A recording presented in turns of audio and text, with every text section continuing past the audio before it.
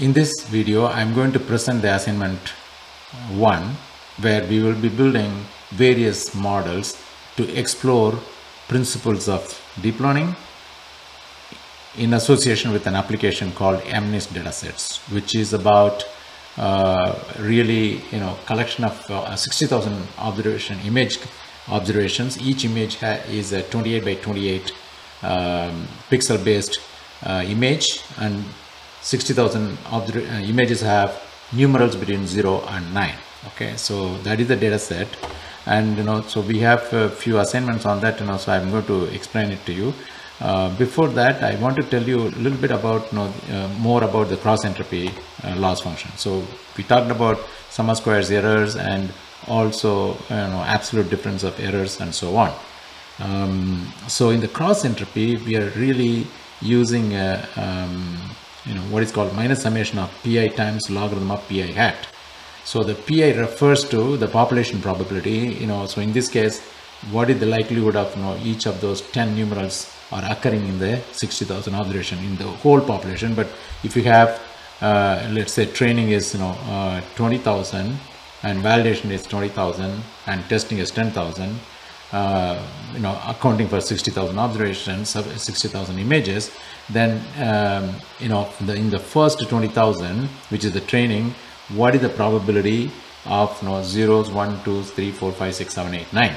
That is this pi value. Okay, and for each of those image, you go through the process of the deep learning where you estimate the parameters, and eventually the output neuron is going to be 10 numerals, right? So the output neuron 10 numerals you can estimate in the following way, that is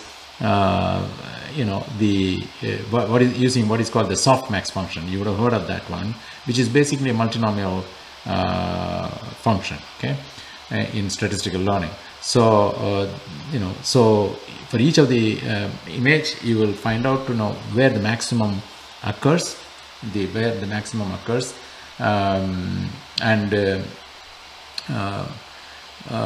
for a batch of samples, then you will find out the relative occurrences of each of these probabilities, and those probabilities are used here as pi hat, and that product sum, the pi times logarithm of pi hat product sum with a negative symbol attached to it is the cross entropy. Okay, so because you always need a loss function to estimate, to let your neural network guide you to find out the parameters to be estimated as the arrows here. Okay, so the first part of the assignment 1 is asking you to flatten each of the image data into 784 input values. So for each image you will get 784 input values, right? And then we are asking you to use one hidden layer with one hidden neuron in that hidden layer. So so all the input values, 784 input values, are connected to one hidden layer, and then one hidden layer is connected to the 10 output values. So basically we are saying that so you'll be using the sum product function as before I have explained before. That is your h or z function, z value, and then you can apply either sigmoid or ReLU function, doesn't matter, both will work, and that is the activation function.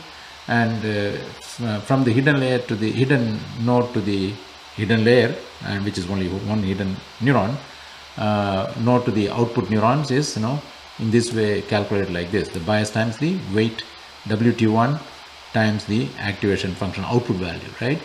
And y2 is b2 plus w2 times the activated value, and so on. So the 10 values are there. So using softmax function, so softmax function says the p1 value is exponential of y1 here divided by sum of all the exponential values of the yi's. Okay, p2 is exponential of y2 value here divided by sum of all the sum of exponentials of the y1, y2, y dot y10 values. So this will make sum of p1, p2, p10 estimated values to be equal to 1. Okay, that's why it's called a softmax function. It's called anyway multinomial function in statistical learning. So these are the functions, the Python functions you will use. The number of parameters here is 784, connecting from the input neuron to the hidden neuron, plus one bias. for all these things, all these weights, all these input values. And then from one hidden neuron to 10 output neuron, you have 10 weights. And then each of the each of the hidden hidden neuron is connected to the first one, which has a WT1 plus its bias. Hidden neuron H is connected to the Y2, the Y2 label value. Then it is WT2 value plus its bias. So like that, there are 10 weights and 10 bias. So in total, 784 plus 1, 785 plus 20, 805 parameters. But on the other hand, if you have 2 neurons, then you will basically have 2 times 784 plus 1 bias plus 2 times 10 weights plus 10 bias, which is 1610. On the other hand, if you have so that is experiment 1 and 2. We ask you to do experiment with 1 hidden neuron, 1 hidden layer, 1 hidden neuron, 1 hidden layer, 2 hidden neuron, and then in the experiment 3, we are asking you to apply 128 hidden neuron in the hidden layer, and the number of parameters you can calculate using this the slide here. It comes out to be 784 times 128 plus 128 bias, so it is 100,480 parameters plus the number of parameters connecting the hidden neurons to output is 128 times 10 plus 10 bias and 1290. So a total of 100,480 plus 1,290, which is 101,770 parameters in this model. So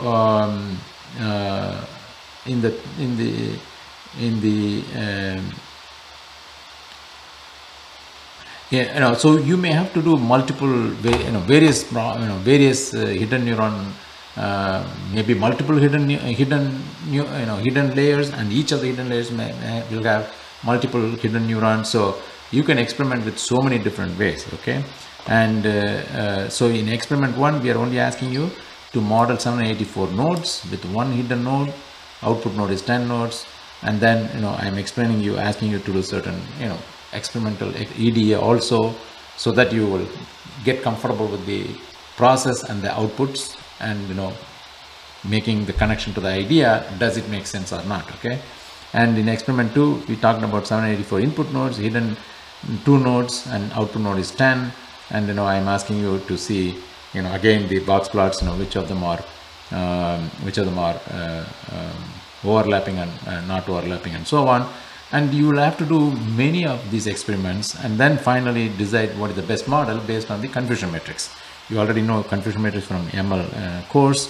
So and I will also share with you some details about it in the in the explanation of the assignment 1.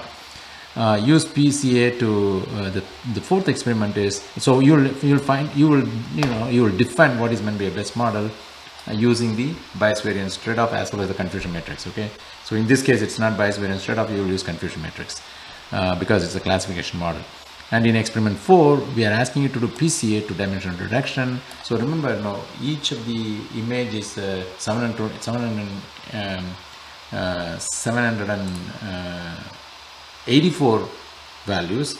So for 20,000, we have 20,000 columns of 784 rows. Okay, so we are asking you to create a PCA for that data set, and asking you to use only 200 dimensions, first 200 dimensions. Remember, the total dimensions cannot be more than 784 dimensions, and we are asking you to use, even though it is 20,000 observation in the training, we are asking you to use the first 200 dimensions to use it in the as the input values for predicting the numerals. Okay, and compare its performance with respect to the assignment 3, which is which is the best model you selected based on various explorations you will do in addition to some of the exploration we have asked you, because you can have multiple hidden layers and with multiple hidden nodes, and we want you to compare those results, 2 and 3, the 3 and 4, we want you to compare, by using dimension reduction, PCA dimension reduction, how does it do in comparison to the pure deep neural network you used with the original input data. And finally, experiment 5 is, instead of using PCA, use random forest. So you have 784 features, pick the top 70 features. Okay, so now I'm saying the rows are observations, columns are features. Okay, let's put it that way. Okay, rows are observations and columns are the 784 pixel values. Okay, so you'll have to find out the top 70 features from this using random forest. And now also you repeat the experiment 3 with the 70 input nodes. In this case, now you compare the results with the previous 3 and 4. Okay, so that's the kind of experiment we are asking you to do. In real life you may do a lot more experiments. Okay, but this is for our assignment purposes. So once you do those analysis, I want you to organize the paper as a research report with each section answering basic questions. What are they? So there will be 6 sections. Write an abstract, introduce why are you conducting this research, business case, and problem formulation. For example, in the beginning, UPS had a difficult time understanding the numeral values, and there are so many packages, even USPS as well as UPS, they have tough time understanding the zip code, because it's a fundamental number that sorts the packages as well as the mails to the right location, right geography, which means it has to go to the right plane, right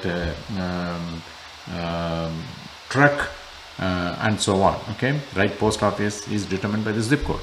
So so it was a very important problem. So that's the kind of story you have to write. So why we need to do what we do is there is a reasoning, business reasoning.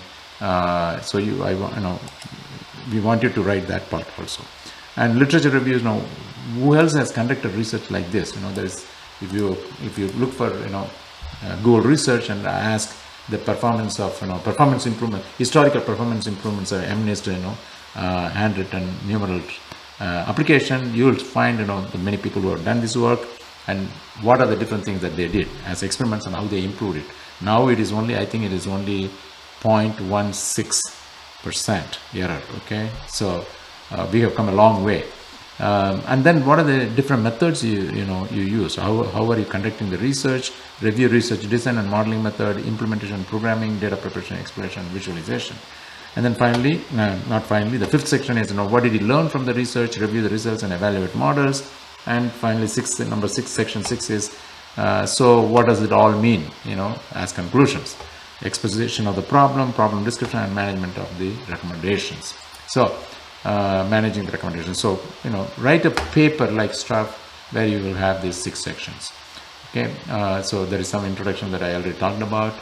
Why are you doing? So I'm giving a little bit more information about literature review, what methods people have used for computer vision, classification problems in general, ML methods, tree-based methods, and SVM, and DL methods is DNN and CNN.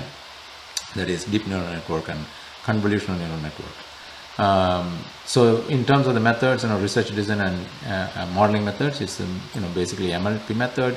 Implementation programming is you used TensorFlow, Keras, and Matplotlib, Seaborn, and how often the model needs to be revised, and data preparation, exploration, and visualization. So model results, so you will write something like this. You did 5 experiments: MLP with 1 hidden neuron, MLP with 2 hidden neuron, MLP with 128 hidden neuron, MLP with 85 neuron. I don't know. We didn't talk about it, but 128. After that, you can put any number of them, right? 85 neurons, hidden neurons you selected out of the dimensionality, dimensionality reduction, out of which you had 154 or 200 here, and 200 dimension, reduced dimensions, and from you use that to connect to maybe 85 neurons. I just wrote it like this, but it could be 15 neurons. Okay, so something, whatever you want to experiment, do that. And then I'm saying it may not be this is enough. This is what you have done so far, but you may need to do more. So that is a problem with the the opportunity area in neural network is that you've got to do a lot more experiments, and then every time you'll compare the confusion matrix in this case, and you'll select the best confusion matrix based model. And what are your insights? Report the accuracy results for training, validation, testing, provide summary table and performance metrics, and pick one best model based on the test accuracy. Okay, and finally exposition, problem description, and management recommendations for implementing that. So the modeling process is basically load the data, reshape the data, define the model, compile the model, fit the model, evaluate the model. That's what we follow through basically as a ML pipeline. And if you look at that, let me go back and open this assignment 1 notes. I will walk you through some of that also again quickly, because it's quite a bit of good details are here. So just a moment. So what all I have explained, it's all here. Okay, it's all here. And more is also available. It's all here. Okay, look at this. This is exactly what we talked about. Okay, and the report file is it should be PDF. It should not be small 2-page material or anything. Write in detail. So we are asking you to write 10 pages. So there is quite a bit of write-up you have to do. Okay. And important figures and tables need to be included and may go in an appendix and do not count as part of the main report. The paper should cover all the 6 bullet points under report components and grading guidelines. You can use APA style or any other style. I think Chicago style also is fine with me. It's easier. APA style is easier. So the format is APA style. Readability of any graphs, charts, and figures are very important. Appropriate significant figures and numbers are needed. Code files, submit the code files in HTML format. You may submit multiple files corresponding to multiple experiments also. So it may be a big file, but the report itself is should have 10 pages. Okay. The other paraphernalia is to support your work. Here is the rubric for your assignment. An executive summary of the research abstract, it gets you 5 points. Introduction gets you 5 points, and I explain what it means. And we are again giving you more information about this. Why are you conducting the research? Business case and literature review gets you 5 points. How are you conducting research? Gets you 40 points. Results are getting you 40 points, and finally conclusion gets you 5 points. They talk for a total of 100 points. So what else? I certainly yeah. So I would say go to, this is about how to use a GitHub page, and so take a look at that. It is to create a GitHub page for yourself, because it's important that you create GitHub pages so that you can use it for your interview. When you are going for interview, not only these AI applications you may have it, you also may have other good, really classic reports that you would have created for various assignments and various problem areas, including your later on that comes the capstone project. So you can take a look at this one. It's basically the solution is given here to walk you through the details here. So I encourage you to walk through this. Make sure every part is understood here. So it tells you how to load, how to do the work, and so on. It explains quite a bit also what is going on in the the network models, the parameters, compiling it, fitting it, and evaluating it, and so on. Okay. So thank you very much. I wanted to get this early so that you will have extra days for preparing a wonderful report to be submitted on Sunday. Thank you very much, everybody.